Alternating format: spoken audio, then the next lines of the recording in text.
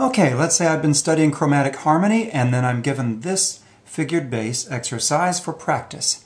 I'm in a standard chorale texture in the key of C sharp minor in a 3/4 meter, and I'm given this bass line: C sharp, F sharp, G sharp, C sharp, scale degree 1, 4, 5, 1.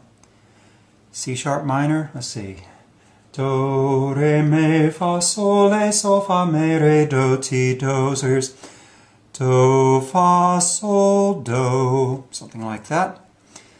So I look at my figured bass. At the beginning and the end, I just have the bass note with no figures. So of course that's a simple triad on C sharp. That will be my one chord. My tonic triad.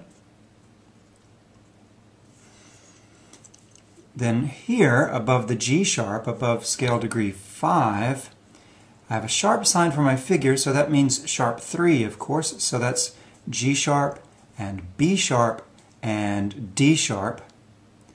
It's my dominant triad. That sharp third scale degree, that B sharp, is the leading tone, so I want to be careful with that.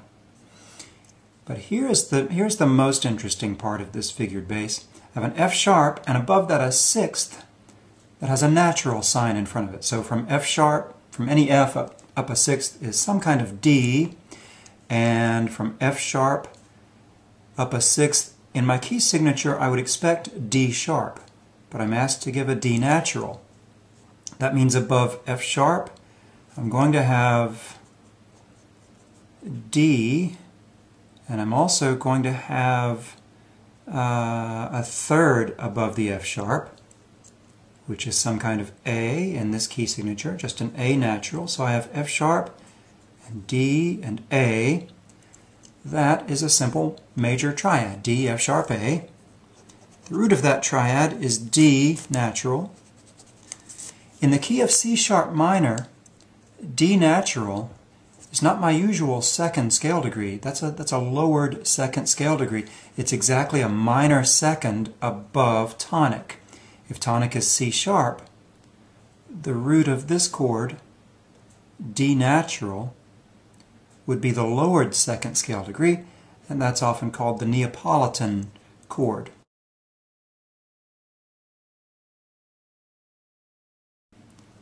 So I have here a tonic triad, Neapolitan 6th chord, dominant, and tonic.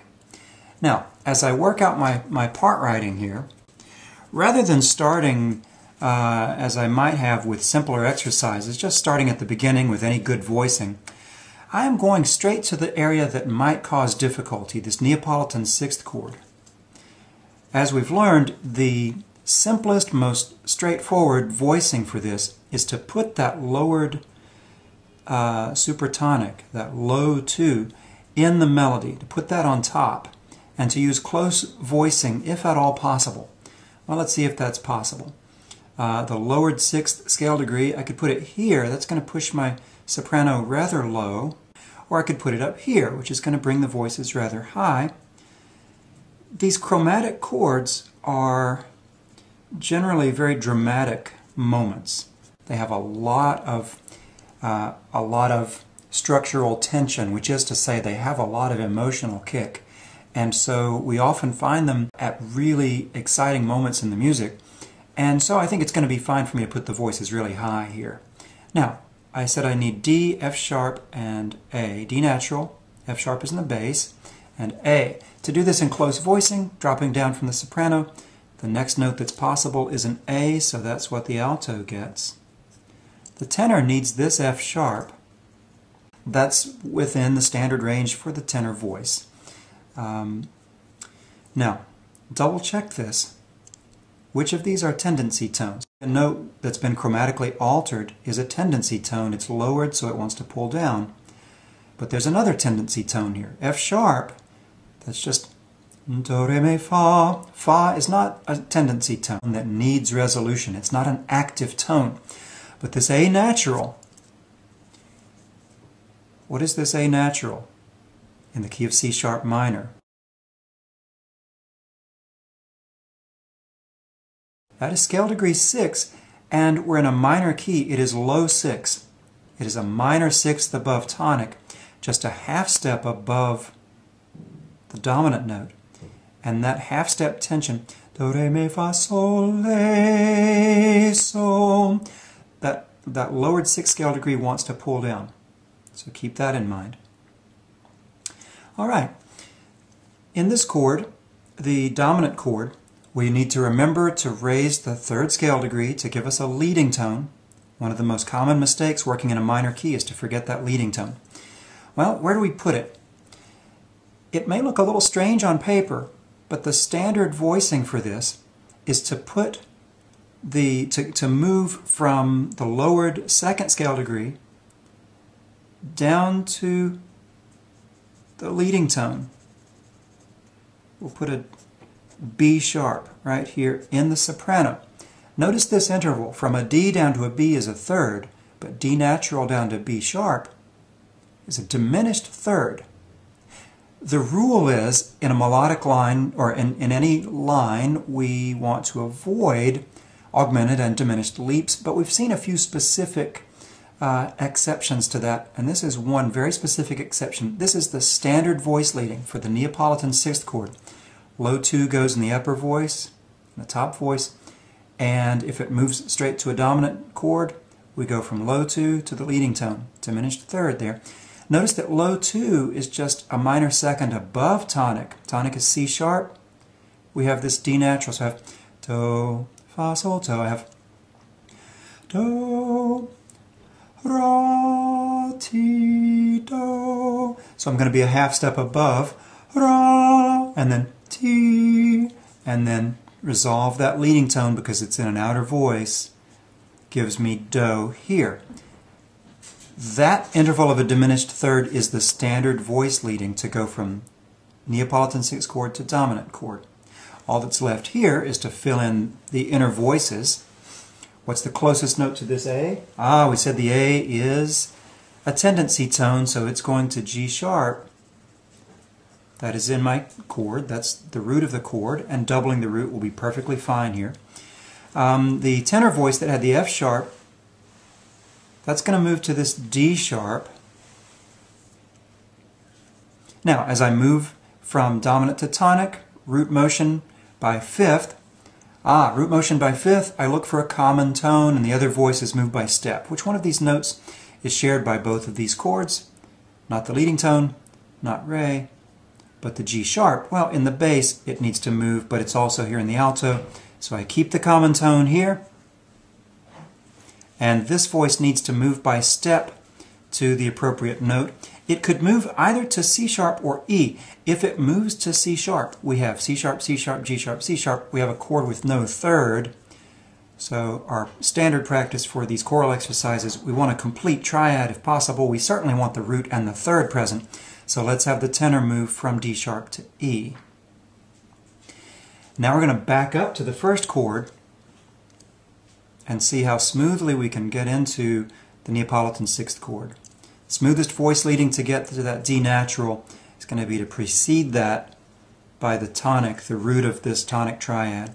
Smoothest voice leading to that A is going to be this G sharp. And the note that's missing here, the E, is only a 2nd away from that F sharp. And so we end up with this voice leading. After you complete a voice leading exercise, double check. Double check that you have the correct notes in each chord. C sharp, E sharp, G sharp, doubling the root. Neapolitan 6th chord, double the bass. It's the only stable note. That 4th scale degree, F sharp, that's doubled. And I have the D natural and the A natural. 5 chord, I have root and 5th. The leading tone appears exactly once. And I've doubled the root. And here I have root, 3rd, 5th, root. Good doubling. As for voice leading, up by 2nd is fine. Down that diminished 3rd is the unusual, but the standard voice leading for this. Sometimes it's filled in with a passing tone on the tonic. And then stepping back to the C sharp. The alto voice, motion by step. Tenor voice, up a step, down a 3rd, up a step. These look like good lines. The bass line was given, 1, 4, 5, 1. Very standard. Now I check for the relative motion between the voices. Fourth goes to fourth, to third, to fourth. That's fine in the women's voices. Soprano and tenor have a C sharp and an E sharp. That's a sixth. D and F sharp, sixth. Sixth goes to sixth again, C sharp, E, sixth again. Parallel sixths throughout. And comparing the outer voices, I have octave, F sharp up to D natural, I have a sixth, so octave to sixth. And then G sharp and B sharp, I have a third, moving to octave. So those are all fine. We get to this octave by contrary motion, and the upper voice moves by step. By the way, just to be complete here in my basic harmonic analysis, my representation of this motion, if this is the end of a phrase, this would be with the melody arriving on tonic, bass note going from 5 to 1, that of course would be a perfect authentic cadence. Let's continue comparing the relative motion between the voices. Let's look at the alto and the motion against it. We've already compared alto and soprano, so we compare alto and tenor. We're fine. We have third, third, fourth, third. Please compare the alto to the bass. I have a fifth. I want to be careful. Here I have F sharp up to A, a third. Strictly speaking, a compound third, a tenth. And then G sharp up to G sharp octave. Oh, how did I get to this octave? Stepping down, stepping up. That's perfectly fine. And now I have oblique motion, which is always fine. This keeps the common tone. So let's say the alto is fine with all the other voices. We've not yet compared the tenor to the bass. We've compared tenor to the voices above it. We'll compare tenor and bass. We have tenth, if I'm reading this right, a tenth, octave, fifth, tenth. Getting into the fifth, we moved by contrary motion. So no complaints at all about that. Beautiful voice leading. And there is my completed exercise involving the Neapolitan sixth chord, this chord that is built on the note that's just a minor second above my tonic. All right, so here's tonic, C sharp minor, and here is what we have.